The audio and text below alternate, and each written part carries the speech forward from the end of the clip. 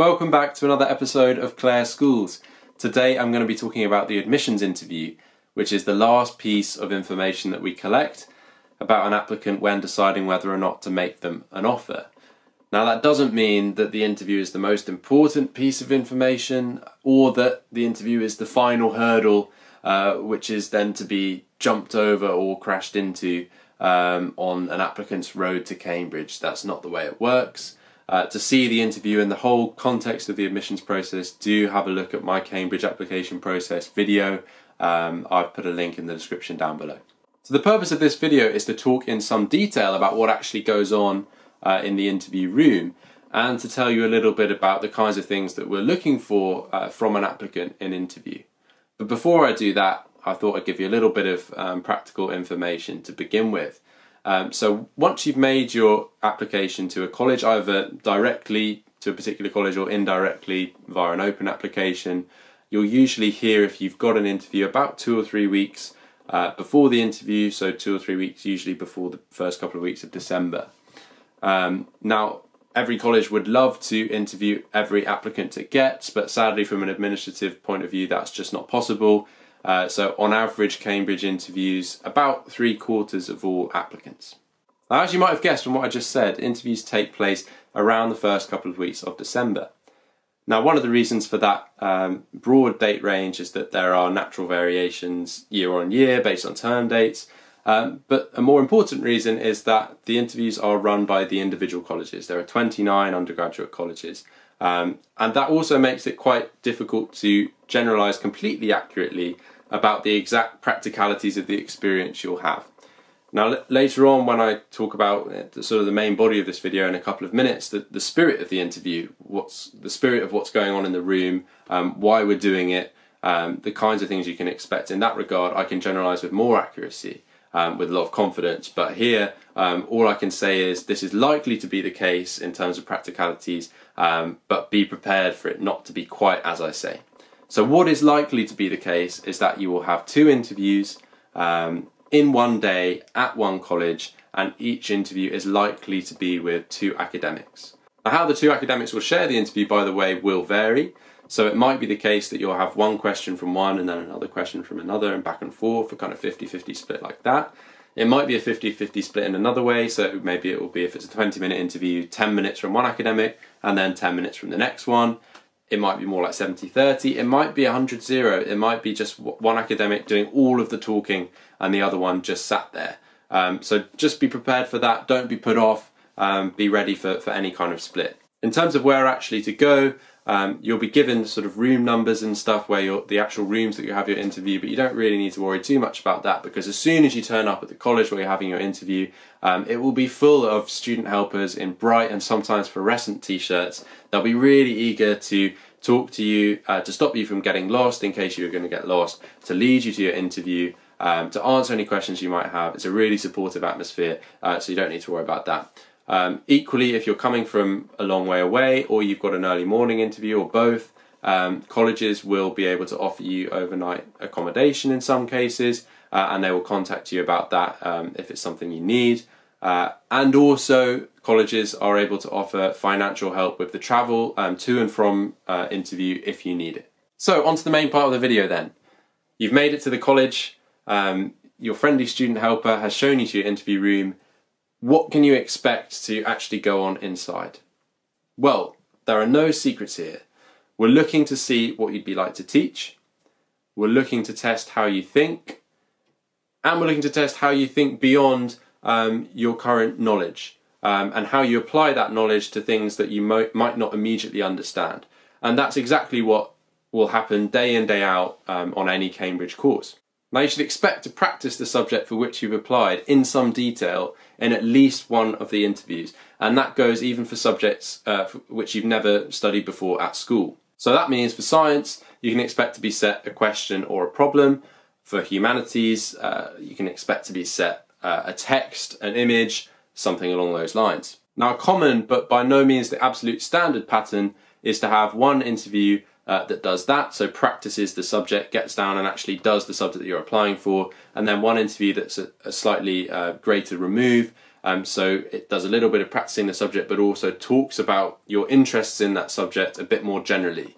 That second interview is still very much academic in focus, and we're still looking for the same things. We're still testing how you think. We're looking to see how you are thinking about the kinds of things that you've been reading and doing.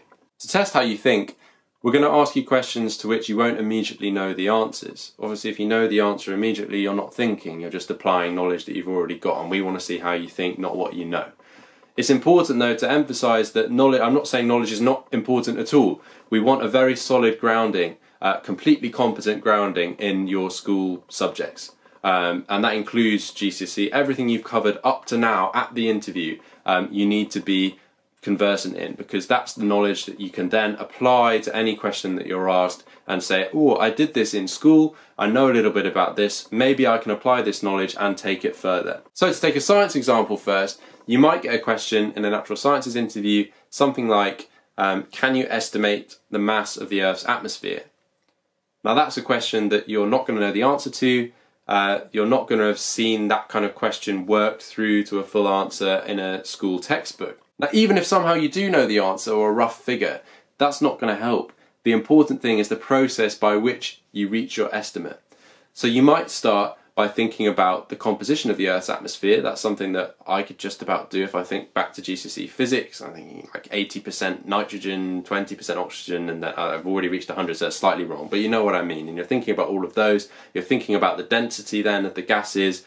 You might run into problems as you think, well, actually, don't gases have different densities at different heights above the Earth's surface? So it's becoming difficult, but you'll sort of go through it that way and reach some kind of estimate for the volume. And you'll talk about those difficulties as you go and be challenged on them. And the important thing is to sort of be very rigorous with every step you take along the process, to be thinking out loud, talking, communicating your process of thought with the interviewer, so they are alive to exactly what's going through your head. Now you could also think about atmospheric pressure and then the total surface area of the Earth. That one's a little bit beyond me, more than a bit beyond me, but I'm reliably informed that that's another good way to reach an answer, perhaps even a slightly better one. Now you may well get asked a question to which there is no answer, or certainly no exact answer, and that should serve to emphasise two things. The first is that the answer is not important, it's all about the process, as I've been saying, and the second one is that you shouldn't be disheartened if you don't reach the answer over the course of the interview. You'll be asked a very big question that it will take a long time for you to get near solving. Obviously it's great if you do manage to find the answer, fantastic, but you know, most people won't do that with that kind of question. So don't sort of talk yourself out of doing well by starting to think, oh, I'm being really slow. As I say, it's the process, and being rigorous and being thorough in what you do is a good thing.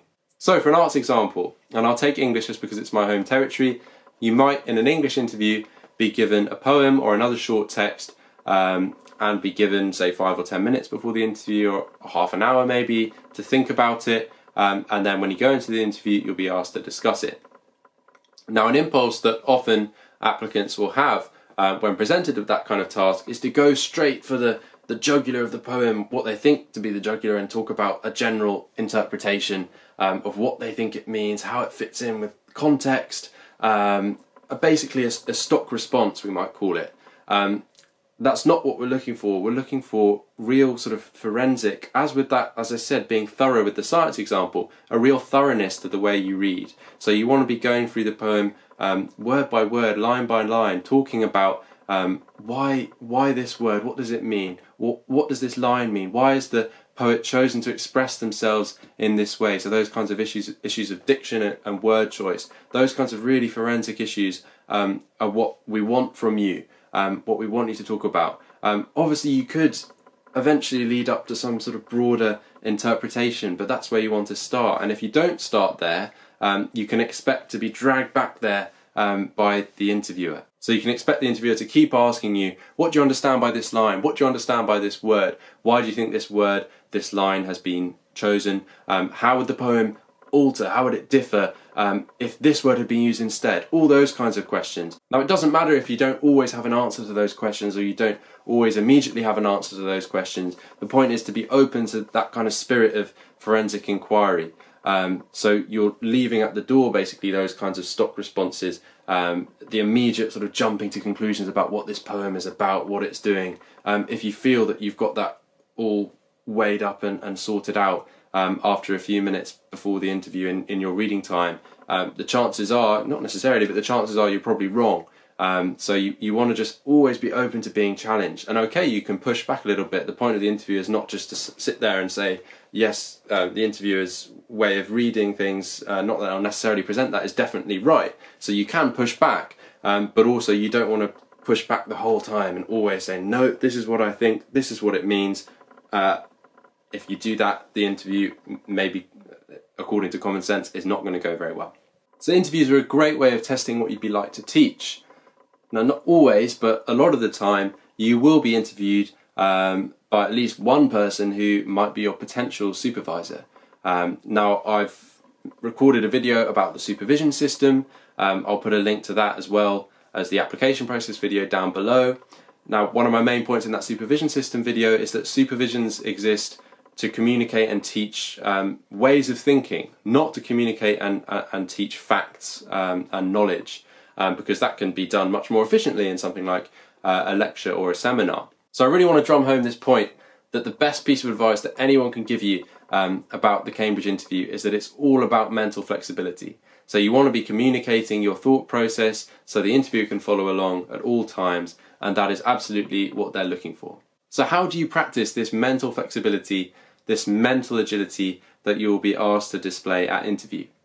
Well, reading and listening and watching around your subject. That's a great way to expose yourself constantly to new ideas, new thoughts, new ways of doing things. That's a great way to sort of replicate in some form the kinds of challenges that you'll be presented with in an interview. Equally, conversations are another great way, ideally obviously with a teacher or another expert in a subject. But with a really interested friend too, who's maybe applying for the same subject to a good university, that's great as well. And there's another way of kind of simulating that kind of challenge that you'll be presented with at interview. Now remember that talking solely about your subject for 20 to 25 minutes, say, is a pretty unique experience and not something you're likely to have done much before. So the more practice you can get in that regard, the better. So as I say, talking to your teachers, talking to your friends, it's good for just making yourself more comfortable in that kind of conversation too. That said, the benefit of a formal mock interview, I'm not sure is really that great. It's really hard to replicate the conditions of the actual interview. For one thing, the nerves. Then there's no way of guaranteeing that the person interviewing you, because there are a lot of misconceptions about the whole process, they'll know actually what they're doing or know exactly how to be an interviewer. So don't worry at all if you've got no opportunity for a formal mock interview. And if you do, and if you are presented with that opportunity, I would suggest taking it with a little pinch of salt. A final practical point before we end. You may notice over the course of the interview that the interviewers like to take notes. Don't be put off by this.